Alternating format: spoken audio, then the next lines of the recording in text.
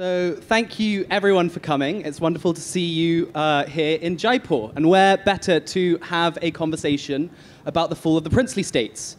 In the last few days, inevitably you'll have walked around some of the beautiful old palaces that litter this wonderful city, and seen all these signs and histories of these maharajas who once ruled this land. But often we forget that these were real monarchs with their own kingdoms, and we often forget to ask the question of how was this kingdom and 500 others absorbed into the Union of India that we know today.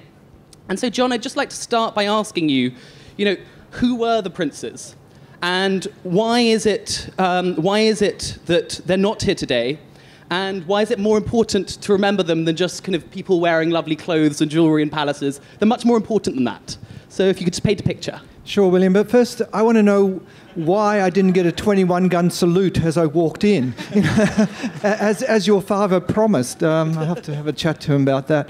Yeah, look, we are in the heart of princely India here, or what was once princely India, Jaipur being the premier state of what became Rajasthan. And yeah, it is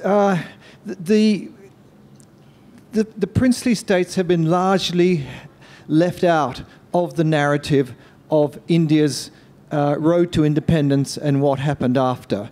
And my book traces that road really from 1947 through to the abolition of the privy purses, the end of the princely order in 1971 by a parliamentary decree pushed by Indira Gandhi. And I also include what happened to the dozen or so princely states that found themselves in the borders of Pakistan, post-partition Pakistan. But but just imagine this: there were 562 princely states. The big ones: Kashmir, Hyderabad, 220,000 square kilometers. Hyderabad with 16 million people, an economy roughly equivalent to that of Belgium, down to micro-states like Bilbari, which I think had an area roughly equivalent to the grounds of Clark's that we're sitting in now, and had a population less than the number of people under this Shamiana. And you had everything in between, and you had, and it was, you couldn't travel from, say, Delhi to Chennai, Madras, without passing through the territory of one of these princely states, except for a sliver of land, I think, near Jhansi. And it was the same going east to west. And they covered 2/5 of the subcontinent. These princes ruled over a third of the population, so around about 100 million people at the time of independence. And they were, the British in their mania for order, devised a system of gun salutes, ranging from 21 down to 9. And they were roughly organized into something called the Chamber of Princes, which was set up in 1921.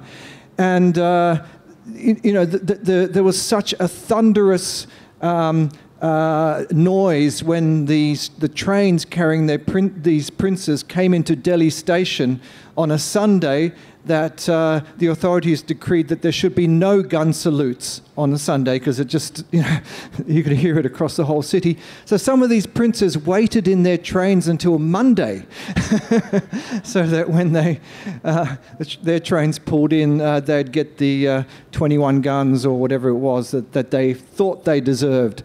And there were, look, we will talk about this later, extremely good, enlightened rulers, the Maharaja of Jaipur being among them, down to, that stereotypical dissolute, debauched Raja or Maharaja who would spend his summers in the casinos of Cannes and Deauville and all those places, and the playboy types.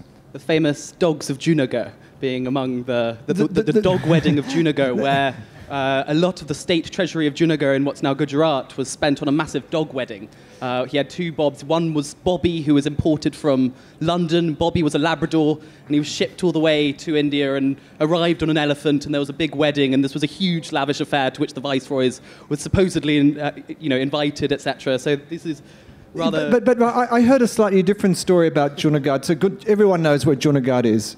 It's in what is now Gujarat, and I'm sure we'll talk about the accession of Junagadh to Pakistan later. But when I was in Bombay just last week, I met a lovely 90-year-old gentleman whose father had been the Surgeon General in Junagadh at the time of independence and accession. And he had a slightly different... He remembered the Nawab of Junagadh, Mahabat Khan, driving around the city in a Hillman convertible with the windows up and little curtains there, driving around very slowly with his dogs following behind. And yes, look, people say he was eccentric, but he also, there was always two sides to these stories, but we now have the lions of Gir Forest, the fact that they're still there and they weren't hunted to extinction, because as we all know, the princes loved hunting, is because of him, because he was a conservationist. He was the pioneer of all Indian nature reserves, in fact. Yeah. And, the love of dogs was linked to his love for animals, and some of the first nature reserves in all of India was established by the same family. Yeah. But, I think just to sort of pop in here, because what is interesting is that, as you mentioned, there are two sides to every story.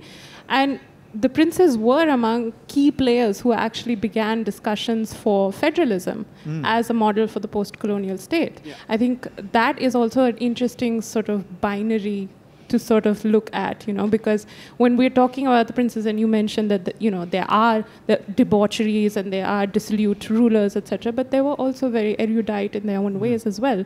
So, we'll talk about that later, obviously, but, I thought that was an interesting sort of flip side to the whole story as well. Yeah. Oh, yeah. Right? Yeah.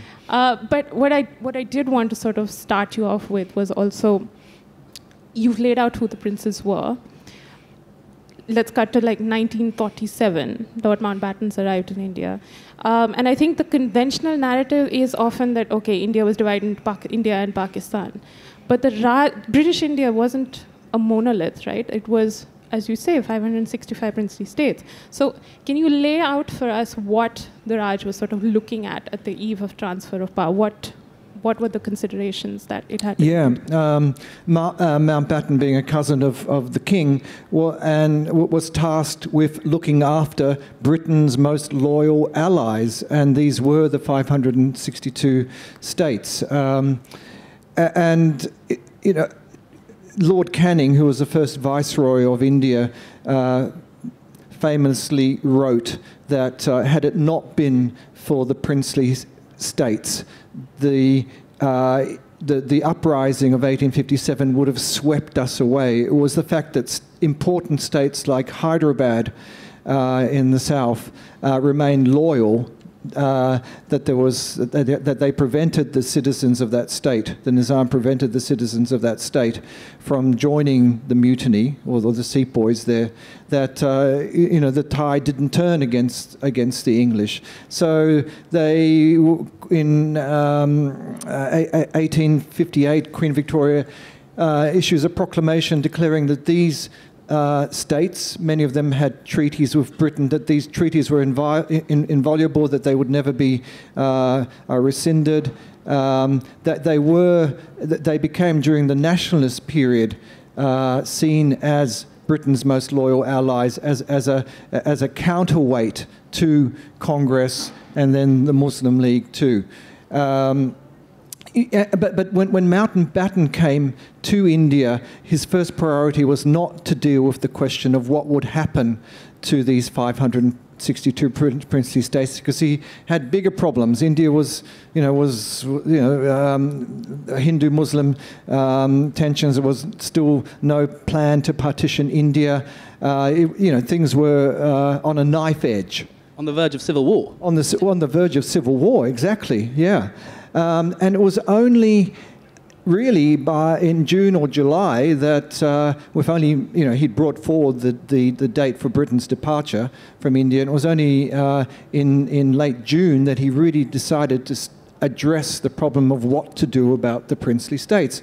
And what is remarkable is that it was only on July the 25th, 1947, just 3 weeks before Britain was due to transfer power, that Mountbatten addressed the Chamber of Princes and handed them instruments of accession, which they had to sign, or they were asked to sign, but they were pretty much left with no choice.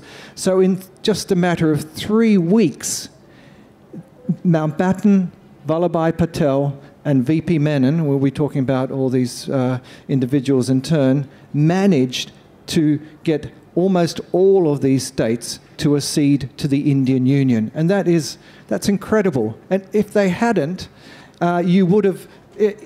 decades of nationalist struggle would have literally gone up in smoke. You would have had a balkanized India. You would have had these little islands of autocracy scattered around the place. It would have been ungovernable. It would have been a disaster. And I mean, when we're talking about that, Sam, Cyril Radcliffe's arriving in India also in July 1947. And something I think that we all miss is Cyril Radcliffe didn't actually draw the Radcliffe line like that. It was actually sort of done by 30 Maharajas who fell within that line. So Can you lay that out for us? I don't think...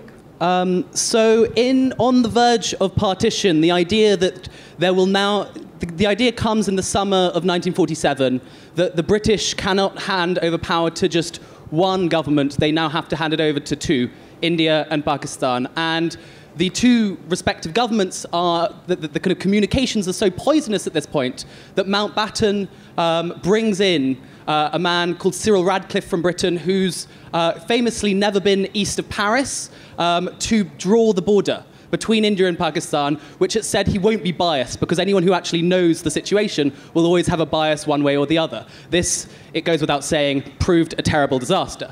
But one of the things through my research that I found most interesting is that actually a small minority of the India-Pakistan and India-Bangladesh borders was ever actually drawn by him. He was only tasked with drawing the partitions of specific provinces. So he drew the line between East Punjab and West Punjab, and between East Bengal and West Bengal.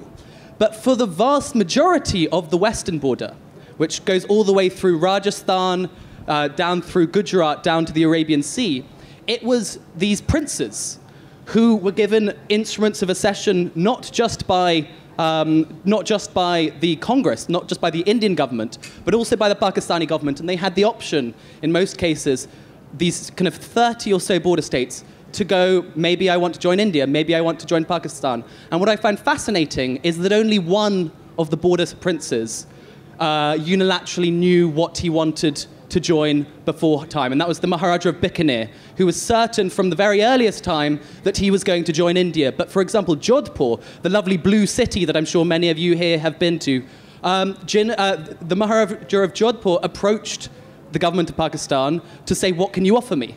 Likewise, a lot of the states that are now part of Pakistan, Bhavalpur and Khairpur, both approached Nehru to say, what can you do for us? And in fact, many of the states in what's now Meghalaya in the northeast, they were Christian states, and so they were neither Hindu nor Muslim.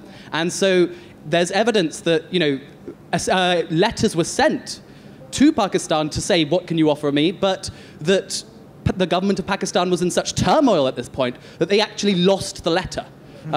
Which is, one wonders whether the whole of Meghalaya, Shillong, all these cities would be part of Bangladesh today, if that were the case. Manipur, the entire state of Manipur, the Maharaja never actively wanted to do this, but there was a strong movement there that we should be joining Burma rather than India, because it was always Manipuri Brahmins who performed at the coronations of the Burmese Empire. And actually, if you look throughout the history of the Burmese Empire, Manipur was part of the Burmese empires far more often ruled from Rangoon than Delhi. So there's all these fascinating kind of go-betweens. But quickly back to... Oh, no, I just wanted to add something about Jodhpur, which is, it's interesting. I mean, how many people here knew that Jodhpur toyed with the idea of joining Pakistan? So basically, Jinnah handed out blank sheets of paper to rulers such as Hanwant Singh of Jodhpur, Hamidullah Khan, even Yeshwant Rao of Indore, were all, he tried to coax them all to become part of India. And he imagined and this would have created what Patel described as a dagger into the very heart of India. Because imagine you had Jodhpur, Jinnah was also hoping that Udaipur might join this kind of confederation, as well as Bhopal and Indore. You would have had this sort of dagger in stabbing the heart of India. But the Jodhpur story's got a nice twist, because even after Hanwant Singh signed the instrument of accession, he famously confronted your grandfather, V.P. Menon, with a .22 caliber revolver that he had made in his magic props workshop, because Hanwant Singh was also a member of the Magic Circle in London. And Mountbatten was also part of the same magic society, by the way. They were all kind of very into magic on the side, which is a rather wonderful little historical detail. And this pen actually found its way into the Museum of the Magic Circle. So, I mean, on that note, I think, there are basically three men who we can kind of, thank or hate, or whatever you are, depending on which country you're from and what side of the political divide you fell. But the three men who basically brought around what is, without a doubt, one of the great revolutions in world history. I mean, we talk about the Russian Revolution, which is, one entire aristocracy that falls apart, but 500 plus aristocracies were wiped from the map in the course of a year and a half, and we'll be getting on to the question of whether this was a bloodless revolution a bit later. But I think it's important to start talking about who these people were. We talked about Mountbatten, cousin of the king, big high society man in London, war hero from World War II, who was, whose a film about his life had already been made that was the runner-up in the Oscars that year to Casablanca. But whether that was him basically kind of changing the narrative slightly and making himself into a war hero, who was great at kind of bigging himself up, wasn't he? But one of the other men was your great-grandfather. And so I think it's time that we address that we have the granddaughter of one of the men who made modern India in the room, Narayani Basu. So why don't you talk about how you discovered his life? I discovered his life by virtue of being a history student. So I was, because, I mean, this sounds weird, but my family never really spoke about V.P. Menon per se. So I didn't grow up listening to stories about V.P. But I was a history student in college, and nearly everything that you read about modern India, especially the summer of 1947, there is always this line about V.P. Menon, with Mountbatten's capable reforms commissioner, Sardar Patel's right-hand man. He's in and out in under 2 sentences in any book that you might read on modern India. I was very curious. I Googled, there was nothing. There was no book that I could refer to apart from, obviously, his 2 seminal books on transfer of power and the integration of the Indian states. But none of those books ever told me about who he was. They're very dry, factual sort of recounting of things as they happened back then, which is how I came to sort of digging around in the archives for who he was, where he started out, because so far as I could see from the public domain, his government career was between 47 to about 51 when the Ministry of States sort of shut down. I actually came across the first earliest evidence of his existence in government, dated to 1914, which is when he is a very young man. He is sort of a temporary guy. And sort of to contextualize this, he is also somebody who never sat for the ICS examinations, which you had to sit for in those days. He came from a village in Kerala He ran away from home after having burnt down his school, which is true. I thought it was something that you made up, but it was actually true. He goes to work in the Kolar gold mines, where he's a coolie for a number of years, and then he sort of hopscotches his way across India, finds himself in New Delhi with just a letter from a government official recommending that he start work in the government of India as a typist, which is what he did. And essentially speaking, when I found this scrap of paper, it was in his own writing. It's dated to 1914. And that is when I discovered, and he's basically asking the Home Department whether he could continue working for them in some capacity, because he never really wanted to go back home until he had made something of himself, which, as it turned out, he did. And that was my first clue that this is a guy who spent, over 3 decades in government service. His time in government service spanned almost the entire length and breadth of the freedom movement. And he's intimately involved with the reforms branch right from its inception. It began in 1917. And he continued with the reforms department right until he joined the Ministry of States in 1947. And he's the guy who drafted the prototype of the instrument of accession. His signature is on every instrument of accession there is. He is the guy who drafted our Indian Independence Act. He basically worked his way up from being a typist to becoming one of our highest civil servants. And I thought his story was remarkable because he basically learnt on the job. And this is somebody who, as in John's book, becomes such a key figure in pulling 565 princely states together. And that is how I chanced upon the story, which sort of leads me into my question to you. How did you come across this, and what pulled you towards this? Well, your magnificent book, Narayani, definitely. But look, up until then, I mean, V.P Menon's book on the integration of the princely states was really the standard work. It was sort of kind of like the last word, almost, on the integration. You have a vast corpus of papers you can find on that Sardar Patel left behind, which discuss the integration of the states as well. But it was your grandfather's work, which was of course my starting point. But it was look, he's writing from his own perspective. He's giving his own spin on things, and in fact we know.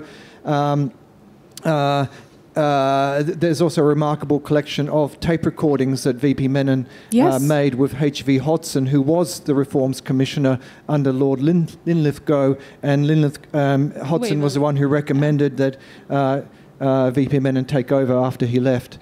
And in those tape recordings, he's much more frank about what happened. Yes, absolutely. Yeah, absolutely. So if it wasn't for those, so that's kind of like a postscript, which anybody who's interested in the princely states and what happened and how it all happened has really got to refer to. But yes, I mean, what a remarkable character. I mean, as you say, working his way up from being a coolie in the gold mines of Kolar to the most senior position ever held by an Indian in the British Raj. It's a self-made man too, doing it all by chutzpah, just chance and confidence, it is a remarkable story. So Menon is, even these days, you mention Menon and people think of Krishna Menon. Indeed, yes. Yeah, which hopefully will not be the case too much longer, but yeah. I also think it's worth mentioning how many of the other kind of great leaders of the freedom movement on both sides in India and in Pakistan were aristocrats, and how unusual a background like that was at the time. Even Extremely Gandhi, unusual, Gandhi's, I think his father or grandfather was the prime minister of Porbandar state, again a princely state. He had a princely background. The Nehrus were some of the great aristocrats of Allahabad. Jinnah loved his Savile Row suits and kind of rode about around Malabar Hill in Bombay. And so this was a very unlikely background. But it was also a changing order as you came towards transfer of power and integration, right? So, I mean, nothing was, as both of you mentioned towards the start of this session, nothing was clear-cut going forward. You had transfer of power. Partition was definite by the summer of 1947. And yet there were states, the big states, Kashmir, Hyderabad, Junagadh, it wasn't clear where they would go. Exactly. I mean, the India Independence Act gave all these states the option of joining India, joining Pakistan, or becoming independent. The treaties that the British had signed with not all of the states, but quite a number of them, would lapse. What would happen then? Technically speaking, if Travancore had remained an independent state, as it tried to do at one point, and we can get to that later, there was nothing to stop it importing British arms and creating its own post-independence army, as Hyderabad tried to do in its brief time as an independent state. So it would have been, and we should also talk about these instruments of accession that V.P Menon came up with. So basically, the princes were asked to sign on the dotted line. Some did so willingly because they recognised that there was no future for them as independent entities. Many were just too small, for that to become viable. Do you think that was because largely popular movements were growing within the states, or larger geopolitical considerations? What do you think? It was a mixture of both. Yeah, some of the rulers feared that they would be overthrown by their own populace, which is what Mountbatten, when he stood before the Chamber of Princes on July 25th, warned them against. And Patel warned them of this as well, as did Nehru. They kept reminding these princes that if you don't accede to, and if you don't join India, your days are numbered. And I think sort of just to sort of contextualize that, because when we think about integration, we tend to think of it as starting in 1947. But I think your book also highlights the really important fact that it was actually the result of a long process. These were discussions that had started as early as the mid-1920s, right? And so 1947, with its larger sort of background, is sort of the culmination of a long process, right? So can you talk a bit about that too? Yeah, it was a culmination of a long process. As you said, the princes, there was a push in the 1930s to form a federation where the princes would have their own chamber in a constituent assembly and so on.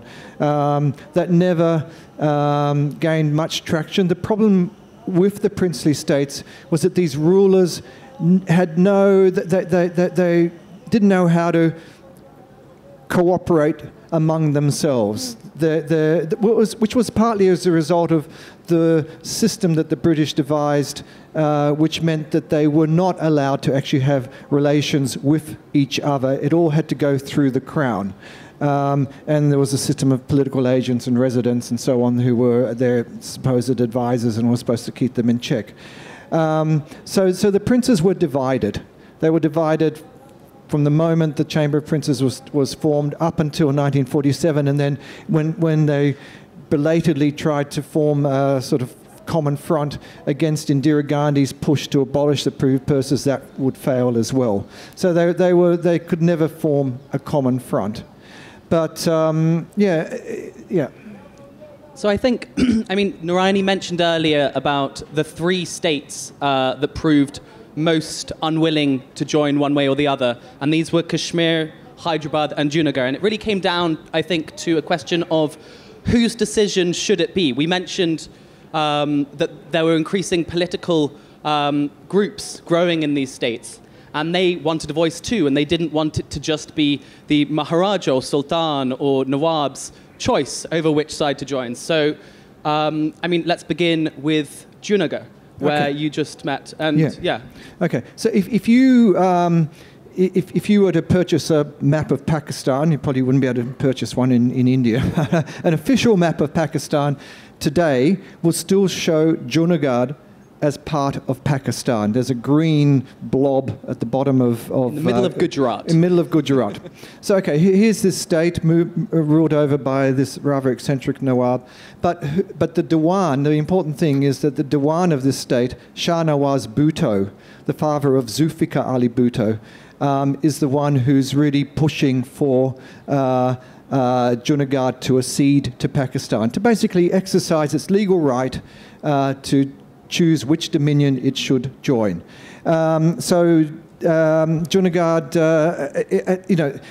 finally most states signed their instruments of accession. A few of them are wavering until literally a few minutes before midnight of August the 15th. But there's no instrument forthcoming from Junagadh. It's only the next day through a press release that the Indians realised that Junagadh has decided to accede to Pakistan.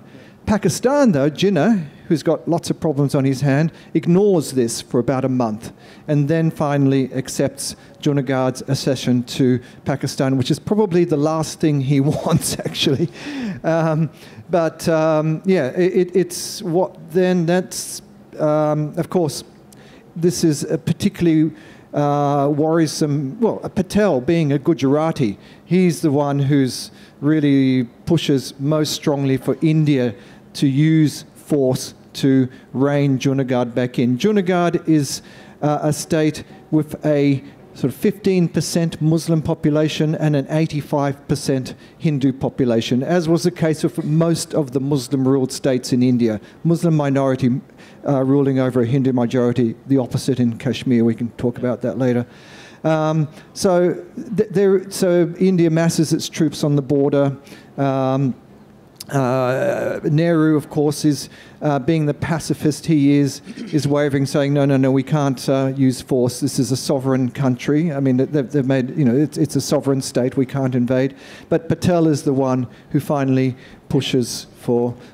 And I think, often this story is told through kind of, as a little kind of quirky anecdote added on to the stories of Kashmir and Hyderabad, and we forget quite how contentious it was, and the absolutely massive refugee crisis that followed this. Huge numbers of Muslims streaming from what's now Gujarat into what's now Sindh in Pakistan. Huge numbers of displaced Hindus who flee think that Pakistan is about to invade and or send an army in rather, and so huge numbers of Hindus fleeing from the state. And this is the area, by the way, that has both the Somnath temples and the Dwarka temples. These are two of the most holy places in the Hindu faith, and several of the most holy places in the Jain faith as well. Girnarji being the most obvious, which is right by the capital. So, and also the other thing is that India doesn't want to set a precedence.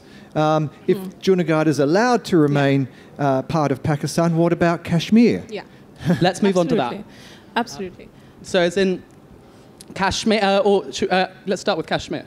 Kashmir is the opposite. There's a Hindu Maharaja, it's Muslim majority state. And I think Bhutto's argument for Junagadh to join Pakistan, I think what a lot of, there's differences of opinion here, but some people think that he's basically looking that if he can get them to push a plebiscite on Junagadh and make sure that basically there's a vote, it's Hindu majority, it will join India, then the same thing will have to happen in Kashmir. And so, I mean, yeah, why don't you? Exactly. And then meanwhile, the problem of what's going to happen in Hyderabad is brewing as well. Hyderabad's Hindu majority with a Muslim ruler. Yeah, exactly. Okay, so, yeah. Well, look, the question of what happened in Kashmir, the chronology of events, everything that there is still very contentious today. But everybody here, I'm sure, knows the story that there was a tribal rebellion, a incursion by tribal rebels into Kashmir.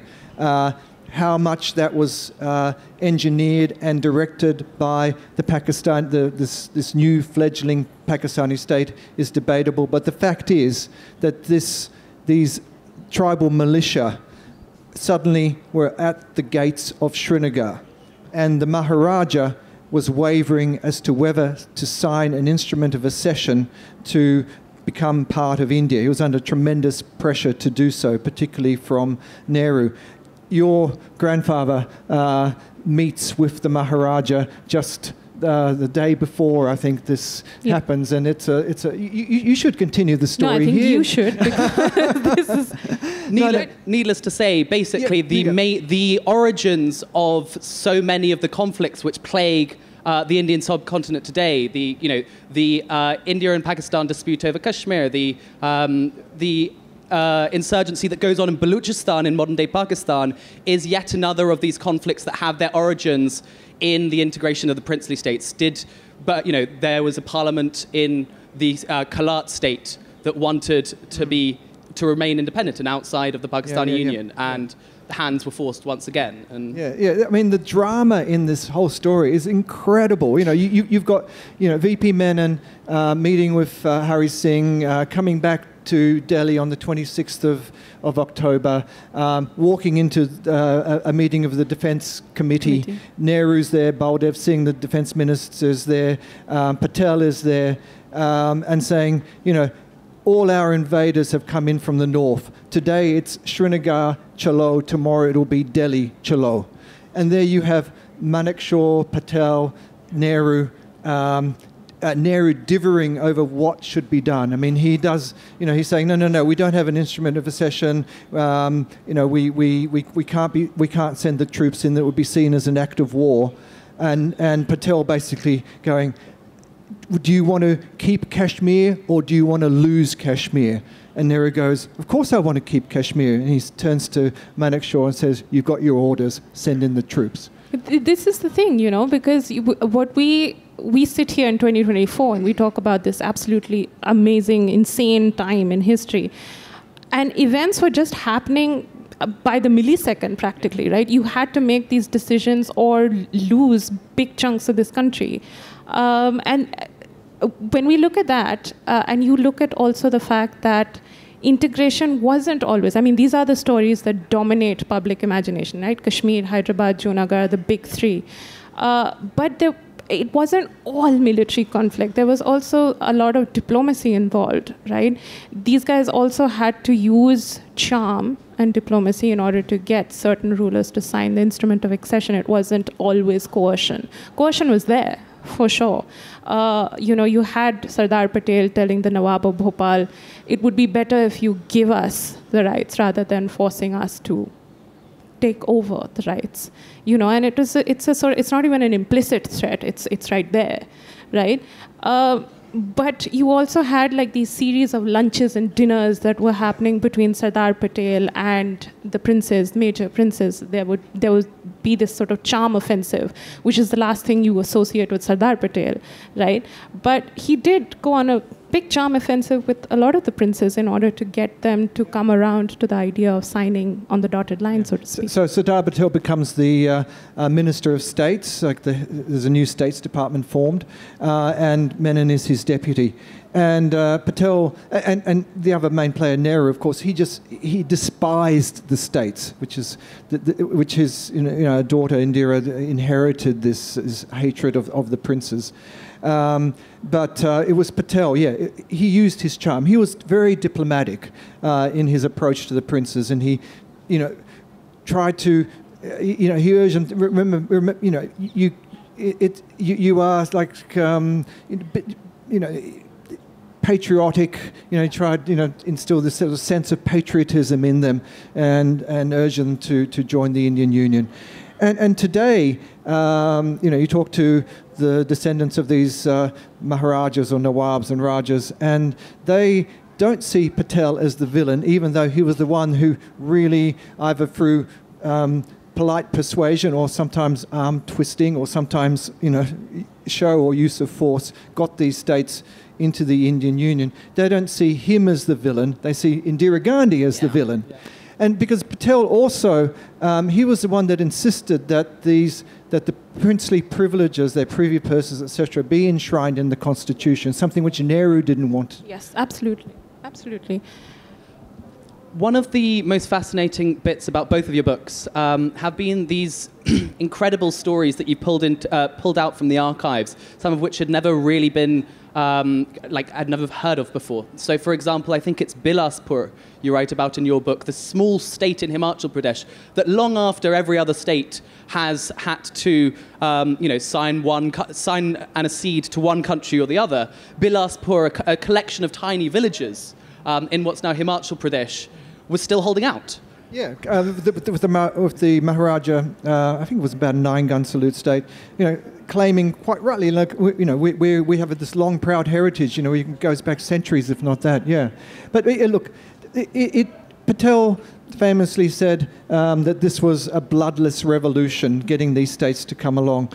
and accede. But I think what my book shows is that it was far messier than that. Absolutely. Patel was terrified that the Rajput states would accede to Pakistan because the Rajputs hated Congress. Yeah, you had the Jat rulers of Alwar and Bharatpur, dreaming of an independent Jatistan. You had the Mios in those states wanting to create their own Miostan, yes. the Muslim minority there. And you had Bilaspur, you had Travancore, you had Radhampur in Gujarat and others. I mean, you had a state like Dujana, which is not that far from Delhi. The Nawab there offered to accede to Pakistan. Jinnah ignored it, ignored his... The only state to be rejected from joining Pakistan. His state to be rejected. In the middle of Haryana, 30 kilometers from Gurgaon. Yeah. And you can visit it if you're ever in Delhi. Very much worth a visit. Utterly fascinating town. It's this old walled city, collection of maybe 40 villages. It wasn't like Jaipur state. It didn't have all this grandeur. It was a tiny, tiny thing that through having basically signed an alliance with the British had maintained their independence until this late time. But you go there today and there were all these riots. When I was there interviewing someone a year ago, they were saying how, people always say that partition was medieval. There were mobs attacking the town and we moved into the old walled fortress and were firing medieval cannons down. It was a full... and so he tries to join Pakistan in that moment and is rejected for having no airstrip. There's no way for Pakistan to actually get there. Eventually, yeah. Sorry, just to sort of come in with the fact that I think before we sort of open it up for questions is that it also had bizarre moments that you sort of pull out from the archives, right? Like you have, there's this contingent of ducks that's been ordered by the Calcutta government in July 1947, right? So because, this was all it became part of sort of partition discourse because at that point the ducks arrived. It cost the government £250. Ducks as in birds? Ducks as in birds, like this whole contingent of ducks. And because you had partition in the air, Bengal was going to be divided, they didn't know what to do with the ducks, and it became the finance secretary refused to pay for the ducks because the finance secretary said, look, we have bigger things to think about than paying for a contingent of ducks. So the ducks were packed off to a warehouse while there's this huge paper trail just about what to do with ducks. What happened? Right? What happened to the ducks? We need to know. Nobody knows what happens to the ducks. We don't know what happened to the ducks. We don't know what happened to the Narayani. ducks. Right? Exactly. So, there's bizarre stuff in the archives also, apart from the really serious stuff about, getting princes and sovereignty and all of that, federalism, etc. But there's also stuff as trivial as ducks and printing presses and chairs. Ladies and gentlemen, I think we have about 7 minutes for questions, so please raise your hands. Lady in the front, over here. Do we have a microphone? Anyone? Lady in the front.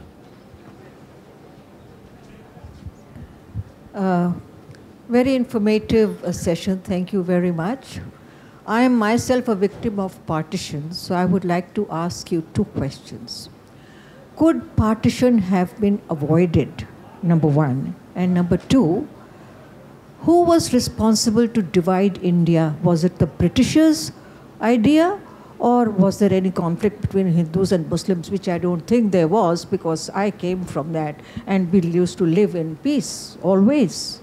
Well, that's such a huge question. We could devote a whole session to it. But your grandfather, again, was the architect of the partition plan.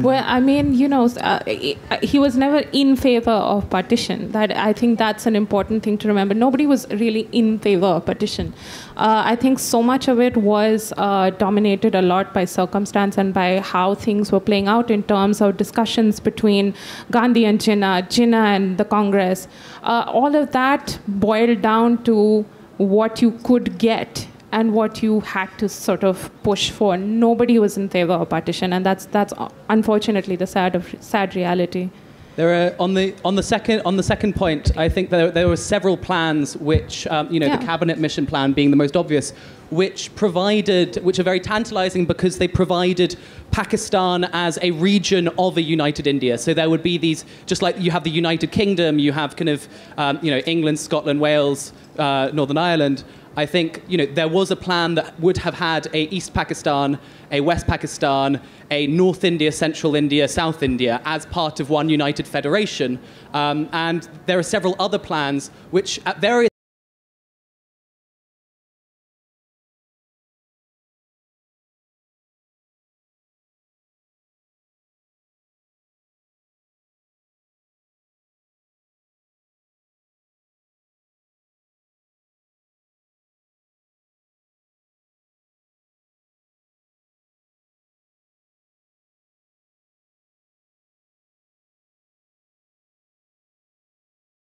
Second on this row. Thank you so much, guys. It's been a brilliant talk. So I was interested in, obviously, once they signed their instrument of assent, you had mentioned that some of the princely states, there was a lot of, the public was quite for that. Were there any princely states where the public had a sense of loyalty to them, and how did they manage that after partition? Yeah, that's a great question. I mean, Congress itself urged the princes to put their fate into the hands of their subjects. If you're good enough to be a ruler, your subjects should recognize that by you have elections and you put yourselves up as candidates, and if you're good enough to be rulers, then do so. So there were states that were very well ruled, and I would say that the populations probably that the subjects of those states would have wanted their rulers to continue in power. Jaipur arguably being one, Baroda being another. Rampur and Pudukkottai were the two others. Nawanagar and so on. Yeah. There are several of them.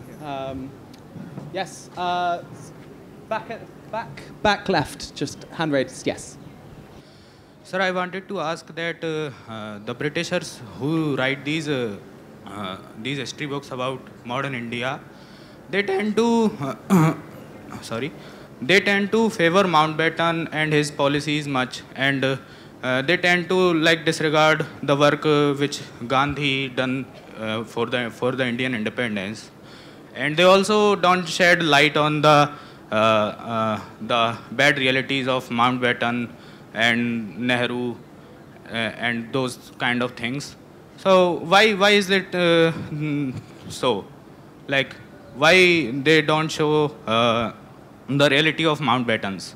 I think there's several very good books. I mean, it depends who you're reading, and we can speak about this afterwards. But I think that there's a very wide number of interpretations of Mountbatten from kind of complete hagiographies who think he did absolutely brilliantly, and I think certainly a lot of the early 1950s work said that. But I think since then, particularly after the 1980s, there's been a lot of work, sort of more revisionist work that's taken away from that step and looks more closely and more critically at his work from Britain. So, I mean, we can chat about that later, and I'm happy to speak. Do you have anything else to add? No, not really. Maybe more questions. Yes. We've got 2 minutes left. So my parents migrated from Pakistan. I just want to know 2 things. One was the Baluchistan was not part of erstwhile India.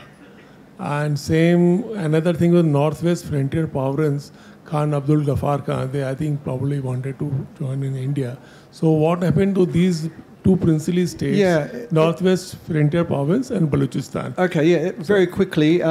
Pakistan only had about a dozen princely states within its boundaries, Kalat being the largest one. It was one of the, if you looked at British India as a whole, it would have been one of the largest of the states. So Jinnah didn't bother with drawing up instruments of accession until after independence, believing that it would be, an easy ride. And Kalat saw itself as being different than the other states, having different treaty arrangements. It saw itself equivalent, as being similar to Nepal, so a sovereign state. So it declared its independence after August 14th, which Jinnah initially accepted, and then realised that, hey, maybe this is not the best situation to have. Okay, just to wrap it up. I mean, yes, Kalat eventually was forced to accede to Pakistan, and through the threat of force, and again, despite the fact that its own elected assembly had agreed with, objected to the accession. So that is the root of the Baluchistan problem today, is we were forced against our will to accede to Pakistan, and Baluch nationalism still centers on that, what they see as a historical wrong. Thank you, ladies and gentlemen. This was a fantastic session. Thank you, John, for talking about your amazing book. Thank you, both of you. Yeah. Thank you, Sam. Thank you both. This was wonderful.